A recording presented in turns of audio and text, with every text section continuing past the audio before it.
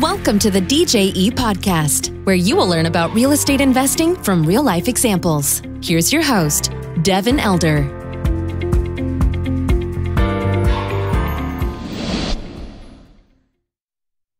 Okay, welcome to the podcast today. I'm very excited to have with us Bernard Reisz. He's the founder of 401kcheckbook.com out of New York City, and lots of other things to dive into. But without any further ado, Bernard, thank you for joining us. How are you today? I'm doing great. Devin, thanks for having me on the DJE podcast, and I'm looking forward to today's show. Yeah, fantastic. So there's obviously a lot more in there for you than just being the founder of 401kcheckbook.com. We are going to be kind of focusing on that here in the podcast. But why don't you give folks that are not in your universe already just kind of an overview of your background and what you do these days? Yes. So by certification, I'm a CPA, securities license, life insurance license, P&C licensed. I've kind of made it my goal to understand every component of finances and taxation. The way I got into that was I was working in management consulting for what we call middle market companies. And so these are mostly very large privately held companies. So they can be doing hundreds of millions of dollars in annual revenue or even greater, but they're closely held. They're not traded on on a stock exchange. And in that arena, the business owner's finances and the business finances are very closely interrelated.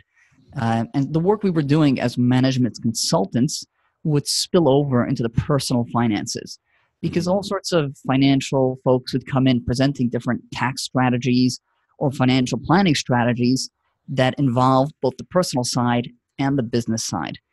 And my role was to assess these things, analyze them, take a deep dive. You'd be amazed at the amount of financial strategies that are out there. And it's hard to discern between the stuff that have real substance and the stuff that is kind of kooky and it's just, kind of well-packaged nonsense, if you may. But in any event, even the ones that have genuine substance, there are pros and cons to everything. And only by truly drilling down into every aspect of a strategy and knowing its nuances can you kind of provide good context for an individual to make an educated choice. And that has led me to where I am today, because one of the things that I noticed is that everybody that came in was some sort of sales professional.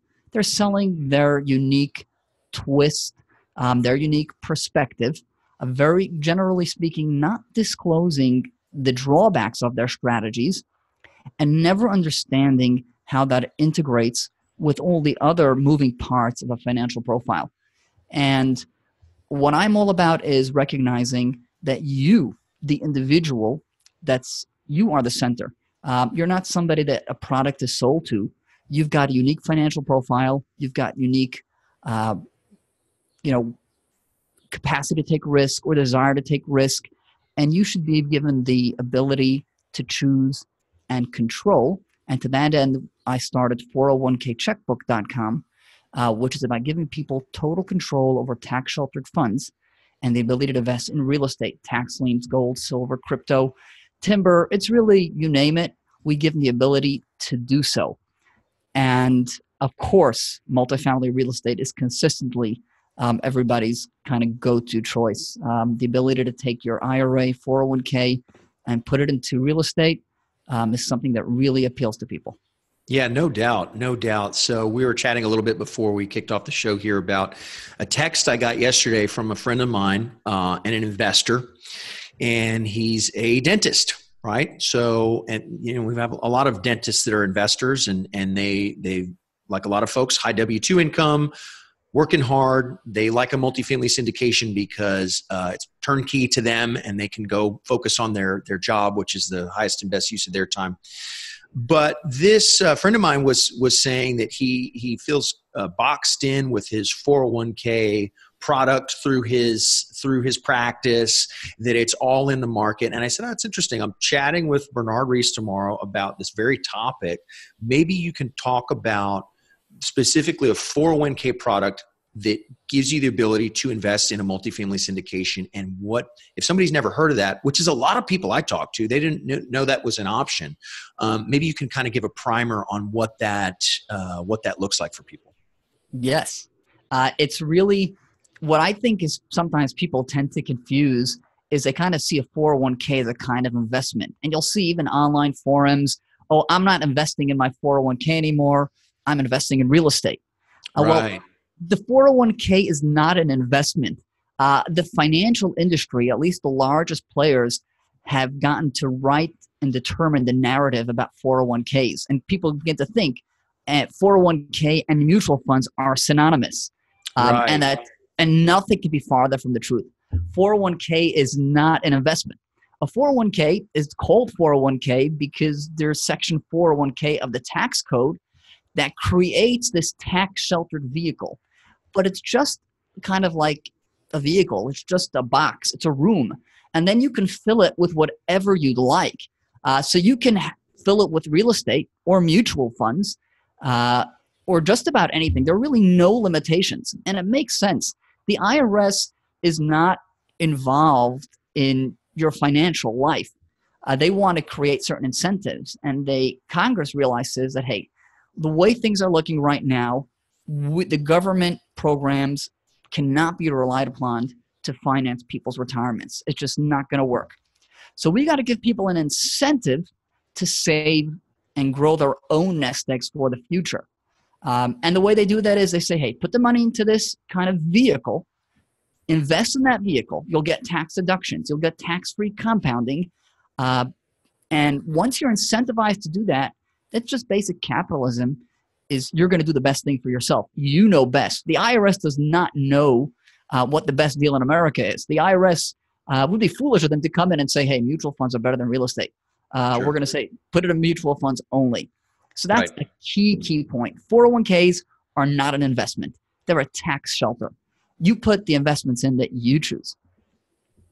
That's a great delineation. And I think you're right. There's been confusion out there around that. And thanks for clearing that up. So you've got the 401k is really just a vehicle that the government has given us. And I talk about that all the time, that when the government wants something done, they create some sort of corresponding tax incentive, and the free market kind of does the rest. In multifamily investing, we get these really great depreciation schedules that we can compress depreciation schedules and get paper losses, and that incentivizes us to go out and buy apartment buildings. So you get the same thing in the private sector with the 401k product. So being that most people correlate the 401k with the actual investment, and we've kind of debunked that, what can they do with, and what can you guys set up for somebody that's got a large 401k, they want to start allocating some of that to real estate? How does that process work for them? Yes. So that kind of depends on, exactly that. What we can do for them will depend on their profile. Mm-hmm. And the way to view this is to understand how the 401k industry evolved. So now that we understand that a 401k is just a tax structure, and who dominates the 401k space and who are involved in your regular 401k plans. So you'll usually see a large brokerage house involved. So your Schwab, your Fidelity, Vanguard, and go on. They're usually somewhere there, or some corresponding player. There are so many of them. I'm just naming the big ones. There's going to be what they call a record keeper, a third-party administrator. There's going to be a financial advisor, mutual fund companies. So when you have a 401k in place at a large company, there are really a whole group of so-called advisors that are kind of pulling money out of this slush fund because they realize that, hey, we're in the investment business, right? We're in the business of AUM, getting assets under management, and we charge either a percentage of the AUM. So the more money we got, the more we charge. Or we make money off selling mutual funds. So we're in the investment business. Well, how can we get more money, more AUM, right? It's all about driving AUM. They recognize, hey, 401k is a great way to drive AUM. Tell people, listen, use these vehicles, put it in here, and then we'll invest it for you. Well, once it's in there, right, it's kind of restricted for investing. It's captive money for them, and then they make money on those assets. But it does not have to be that way. You can really totally unbundle that and unpack that, and you can have your 401k, a customized 401k plan that's not, with a 401k provider is not in cahoots with the financial advisor. Right. And then you get to determine your own investments. So the key thing is to recognizing that there are so many different components of it. And if you break them out and unbundle it and say, hey, I just need the 401k plan. I don't need that financial advisor. I don't need those investments. I've got my own investments. That's the starting point. That's where we can kind of kick things off. Great. And that gives them, with that product, gives them the flexibility to do all those things you mentioned, precious metals, syndications, et cetera, right?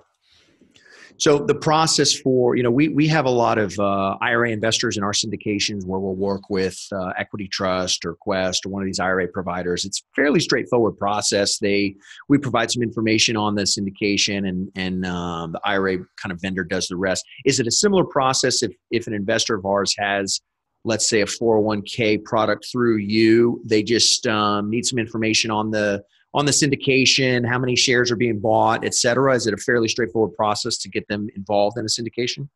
See, our process is even more streamlined than using any kind of custodian.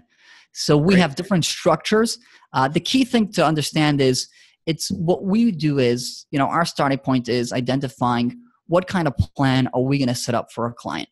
Are we going to set up a 401k plan or an IRA plan? So we do both 401ks and IRAs, and the structure varies. But on every structure of ours, the money ends up in a bank account. So no need to trouble or bother with a custodian. No need for all those counter signatures. No need to wait for their processing times. The investor will get the money in a bank account. The bank account retains the tax sheltered status of IRA or 401k. And then they sign the documents themselves rather than having both when you do a deal with an IRA custodian, of course, the investor's got to sign, the custodian's got to sign. There's multiple layers of paperwork. Right. So we're all about eliminating that and getting the money into a bank account where the investor is the only one that's got to sign the subscription agreement. However, the way we achieve that will vary whether we're setting up an IRA or a 401k. Yep, that makes sense. So obviously 401kcheckbook.com, very descriptive name. It goes in a bank account. Investors got control, which, we've had some investors with that in the past that have done it that way, and they just sign the docs, and it's really almost like cash as far as the transaction is considered, and the paperwork. What do you, this may be too nuanced, Bernard, to kind of go into at a high level, but you talk about setting up an IRA versus a 401k. Are there some high level points you can talk about, differences, advantages, drawbacks to each platform? Yes. And it's good we'll get a little bit of a deeper dive into each one of those to understand how they function and who qualifies for each product. Great. So IRA is kind of the name itself gives it away once you realize what IRA stands for. IRA stands for Individual Retirement Arrangement. So an IRA can be created for any individual. Mm-hmm. A 401k is a type of QRP. It's a type of qualified retirement plan. A QRP has to be tied to a business. So not every individual can qualify for a 401k. So the good way to view it is IRA versus QRP. Those are kind of the two groups of plans that exist. Within each of those, there are many subgroups. And so IRAs, we do SEP IRAs, simple IRAs, traditional IRAs, Roth IRAs. We do all of those. However, the QRP side as well, there are multiple structures. Our key focus is going to be 401k based because those are just the best vehicles for real estate investing. So, of course, we can do defined benefit, cash balance. We can do all sorts of structures. But the one to go with for real estate investing is going to be a 401k.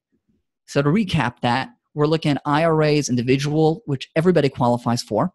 Mm-hmm. 401k is a QRP that's got to be tied to a business. So not everyone can qualify for that.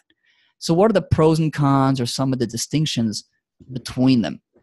So one of the things that, our objective is to make things easy, cost-effective, and seamless for investors. And the way we achieve that is by setting up structures where the money goes to a bank account out of which they can invest kind of business as usual. No transaction fees, no processing fees, no waiting times. Well, the way we can achieve that with an IRA is a little more complex than the way we can achieve it with a QRP or 401k. The thing is, an IRA has got to have a custodian. That's hard-coded in the tax code. It's right there, Section 408. You've got to have a custodian, which is going to be a regulated bank or trust company to serve as custodian. And in that model, the money's got to go to a custodian. IRA's money's got to be with the custodian. And dealing with custodians, there are many of them out there. So now pricing is all over the place. You can be paying, some of them actually charge AUM fees, kind of just like that old space. Some of them charge asset-based fees.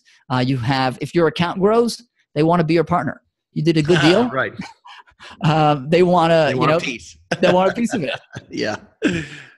But all of them have, and there are some that are lower cost, but they all have transaction fees. Those are kind of inescapable, and transaction processing times. So if you do a couple of deals, each deal is going to cost you, and those fees start adding up. So we're looking for a way to get the money in a bank account. So the way we achieve that with an IRA is by setting up either a business entity or trust within the IRA account, and that business entity or trust can have a bank account. And what we do is we tell your custodian, and we've got partner custodians that we work with very closely, hey, we're making a private equity investment. We've got this business entity here. Let's just say we've got an LLC. We're going to make a private equity investment into ABC LLC. Custodian says, sure, you can make private equity investments out of a self-directed IRA. Listen, we just need to review the documents. Send us the documents. We'll review them, and then we'll fund it. Well, guess who controls that company? The IRA account owner. I mean, it doesn't have to be, but that's usually the case. It can be really anybody. And now once we reach that point, the money is now in a bank account over which the IRA account owner has total discretion. And if working with our partner IRA custodians, they recognize, hey, this is now a hands-off. This is like free money for them, just mailbox money. This has just become passive income to the custodian because they're never going to have to do anything for this account ever again, right? The money's in a bank account. Year end, they got to do a little filing with the IRS, and that's it. So some of them are still trying to charge those AUM fees, but the ones that we have relationships with, they say, hey, we'll just work through Bernard for 401kcheckbook.com. We'll give you this nominal annual fee, and you're good to go. So you completely eliminate transaction fees. You eliminate any AUM fees, and you can get in your deals quickly and fast. And as a syndicator, there are closing dates. Of course, somebody's doing flips or tax liens. They need this.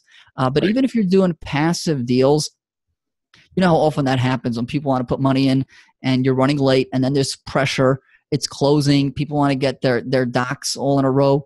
There's a bit of intensity sometimes around that closing date. And if they have their money in a bank account, but they can just wire it to you or send you a check, that really simplifies things for everybody. Yeah, no doubt. I mean, time is of the essence. Even on the multifamily stuff where typically we structure kind of a 30-day window to receive funds, and it gives us a little bit of a cushion. But if we're talking about a $2, $3, $4, $5 million equity raise where people are putting in 50 or 100K, that can be a process. And obviously we want to be funded early. And so that kind of flexibility is tremendous. What kind of, I want to talk a little bit about kind of arm's length here. So if I set up, for me personally, Devin Elder, I set up a 401k that's got checkbook control. I can't invest in my own deals, right? I need to invest in an arm's length transaction, somebody else's deals. Can you touch on that a little bit? Yeah, this is key territory. And just to kind of conclude the last question we had, which is 401k versus IRA. So on the IRA side, we've got to have, in order to reach our objective, eliminating those fees, total control, total flexibility and freedom, we've got to implement this structure with the LLC or trust inside of the IRA. with the custodian that's in the background. In contrast, 401k QRPs don't require a custodian. It's just not there. They need a trustee, and you can be the trustee. So we can eliminate a layer of fees, multiple layers of fees, because you don't have to have this multi-tiered structure with custodian, with an LLC or trust underneath that. We just create the 401k plan. The 401k isn't itself a trust. That's what it is.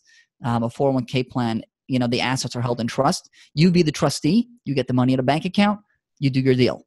Of course, we oftentimes set up LLCs inside of 401ks for asset protection and segregation of liabilities because your 401k just became a real estate investor. And just like when you do real estate deals, you may want to use an LLC. Well, your 401k may want to do the same. And of course, if somebody's got a small 401k, they may not want to do that. But some people have very large 401ks, multiple real estate assets. They may have multiple, and you want that segregation of liabilities. So that's an optional feature. We call it the Checkbook 401k LLC, but we don't go out there promoting it. It's kind of like some folks want it, some folks don't. So that makes sense. So as you can see, the benefit of the 401k is you can eliminate the custodian, you can eliminate the LLC, so it can be in a way simpler. And depending where the LLC is formed, you can eliminate some fees. So of course, one of the things we help people with is, hey, there are 51 domiciles, where you can put the LLC. Right? We've got 50 states and DC. Each one's got an LLC statute. There's a lot of variation between the laws, but also there's a lot of variation what they want from you in terms of annual fees. It's just a revenue generator for these states. So some of them are really like in the business of LLCs. So a state like Delaware, Nevada, Wyoming, and a key thing to emphasize is you do not necessarily want to go to those states. If anybody tells you that you're saving taxes by setting up your LLC in Nevada, just run for your life. In Nevada, you're not saving any taxes by having an LLC in Nevada. But it's helpful to know, the ins and outs of each state, what they want from you in terms of cost and annual maintenance. And depending the kind of deal that you have, you may or may not have the flexibility to choose any of the 51. But it's definitely having an LLC in a state that requires some annual maintenance. It's great not to have that, which you can do with the 401k. So the 401k versus the IRA, you gain eliminating the custodian, eliminating the LLC. All you need is that 401k plan, and you're off to the races. Yeah, that's great. Okay, that's great distinctions on that. So let's say somebody comes to you, they're a new client, and I don't know what kind of average person will want to build here, but let's say high net worth, relatively high net worth, high W-2 income, still working as maybe a doctor, attorney, et cetera. What is some low-hanging fruit or some mistakes that you probably see kind of over and over again that you can help people with kind of right out of the gate? Because it happens a lot, but people, they go to school, they become a professional, and they work really, really hard. And some of this financial stuff ends up on the back burner, and you look up decades later and go, well, there's probably a better way to structure this, but I've been so busy working and everything. Is there some kind of recurring themes you see on low-hanging fruit for dealing with somebody in that situation? Yes, there are so many of those. And the recurring theme for me is recognizing, kind of saying that in the financial world, there are many different service providers, many different people pitching different things. And you have to realize that if you kind of go to a financial advisor, there's a limited amount that he can do for you. Right. And so same for your CPA. Although they may, be trying to do their best, picture yourself going into an Asian restaurant and asking for French cuisine. You're not going to get it. Right. Or if you think the entire universe exists of food options exist inside of the Asian restaurant, you're missing out a whole lot. I mean, Asian food is great, but if you go into the Asian restaurant, you look at the menu and you think, oh, this is all the options that are out there, and I'm going to come back here to eat every day, you're missing out on most of what's available. When you go to a financial advisor, you have to recognize you just went into an Asian restaurant. But maybe there are other types of cuisine out there that you should be trying, things that you would prefer. But the folks at the Asian restaurant, they're not going to tell you that, hey, there's a great French bistro down the road, and they've got something completely different. They're going to sell you what they've got. They're going to give you their menu. When you go to financial professional, every one of them has got a menu, and all you're getting is their menu. It's on you to kind of educate yourself about what all the possibilities are that are out there. Yeah, that's a great analogy. I will be stealing it. I may or may not attribute it to you. I'll try to when I remember, but that's a perfect analogy. And it's amazing. I see it all the time. You see it, I'm sure, but really smart folks, they've gotten really good maybe at their profession, but the finance side, it's just kind of like, out of sight, out of mind. I'm going to go focus on working, when I think there's a lot of opportunity to look outside that menu. And that's a great analogy that is in place there. And I think the financial services industry has done a lot of, I'm searching for a correct word here, but brainwashing is not necessarily maybe a strong word, but it's done a good job kind of branding their services as kind of a one-stop shop, when really it is a very limited menu. We go through that education piece a lot with investors that, hey, there's a lot of other vehicles out there that people maybe never even heard of, but there's a lot more that's off that menu, or once you get outside of that restaurant. I love that analogy. What else do you have for somebody in that role? I guess that what does it look like when somebody comes to you and they're looking at kind of breaking out of that box, right? Hey, we want to get some funds out of the market. Maybe we still want to participate in the market, but we have zero control there. We want to start exploring some other things. What does that kind of initial engagement look like when they come to you guys? So we are designed primarily to give people that control and to give them the tools. For an initial discussion, we just kind of explore what they've currently got, what their financial profile is, and this way we can recommend to them and suggest, this is what's going to work best for you. 401k will work for you, or IRA will work for you. We want people to know that we've got the expertise. There are multiple steps to the process, but we're there throughout the process. Of course, what happens naturally and organically working with these folks is that many of them end up using us for other services. Right. But they'll come through the door for this thing. We've got one of the lowest cost structures in the industry, and certainly the highest value. You'd be blown away by how low the pricing is. So we're there to be able to get people set up, give them the tools that they need to invest. And of course, we can talk the talk on just about any tax or financial topic that's out there. So we've got the licenses, we've got the know-how, and we're very comfortable. Ironically, even if somebody's, after they're done talking to us, they've probably heard more educated about the stock market, than they were from talking to their financial advisor. Right. Well, that's what happens when you go off menu and look for something for some alternatives. Yeah, that's great. And so you guys we've focused on obviously the IRA, the 401k product here, but you guys are really a full-blown financial strategist, right? I mean, you want to put the whole stack together for people, right? And you guys have all those resources to absolutely. Where we love to get people is really when they're starting, and so we can get things set up the right way from the get-go.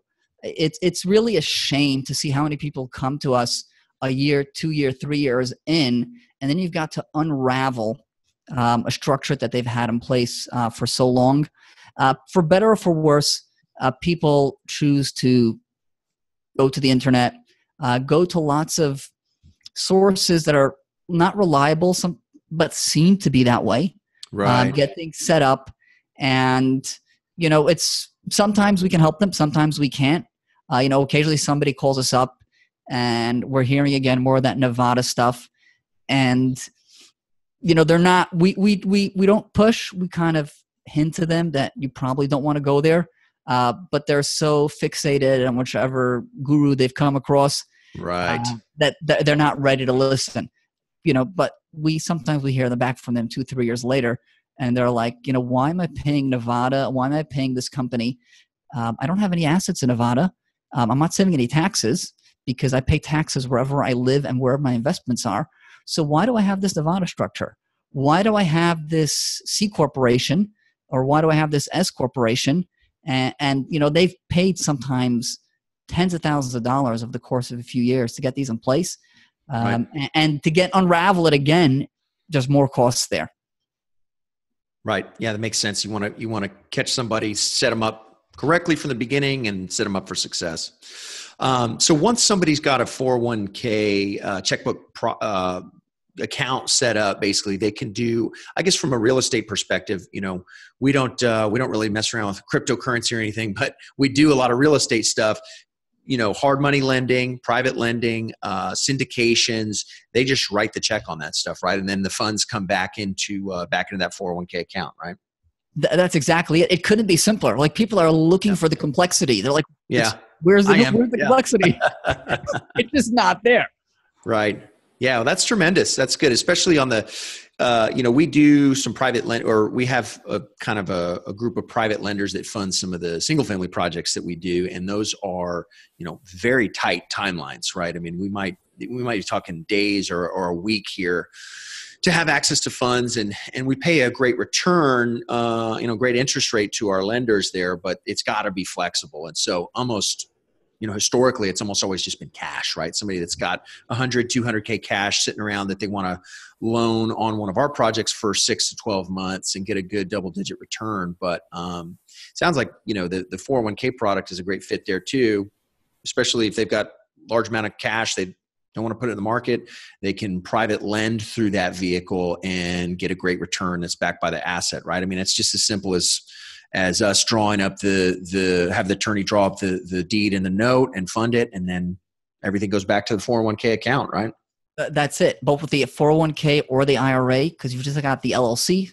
So the lender is just the LLC. That's the investor. And I love private lending. It's my favorite investment for these vehicles for multiple reasons. Private lending provides incredibly high returns that are taxed as ordinary income. Right. So they really benefit from the shielding provided, more so than anything that you're doing. If you've got money in mutual funds, you've got to realize mutual funds have certain tax efficiencies.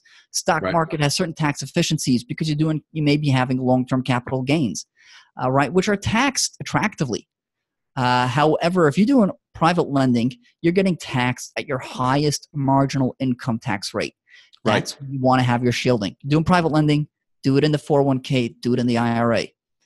Put the mutual funds, do the stocks in your own name. If you've got a toss-up, and if you want to figure out what should I have in the IRA or 401k, what should I do in my own name? Do the private lending in the tax-sheltered vehicle. Yeah, that makes great sense. It's a great return that we offer in private lending, but most of our lenders are cash, and so that's just coming in as income, Yes. And so not the worst thing in the world to get that good return, but really zero tax advantages, that I'm aware of from doing that. So put it in a 401k, and then you realize all the benefits of that tax shelter, but then you also have the flexibility where, if us or some other vendor or partner, needs that money relatively quickly, especially kind of on these single family private lending deals. They happen really quick. So you've got the flexibility with the 401k to participate in those and not have to jump through weeks of custodian back and forth and forms and all that stuff. That's a huge advantage. This is really great. Bernard, I think there's plenty that we could probably cover for hours on this topic, but you've added a lot of value. I appreciate it.